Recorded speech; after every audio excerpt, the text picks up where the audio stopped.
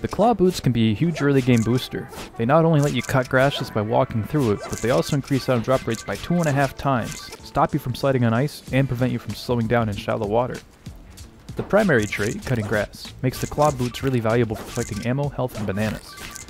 In duos and squads, you can become an ammo generator for your allies if they follow your grass cutting path. Usually the Clawboots work best as a springboard for getting you to the mid to late game. It's important to be aware that cutting grass is visible through fog of war, meaning other players can see you cutting grass without line of sight, and could very well lead to them getting the drop on you, so you do well to ditch them once you've filled up your resources. A fun little tip that you might not know is that the Clawboots count towards the daily and weekly challenges for grass cutting, so put them to use.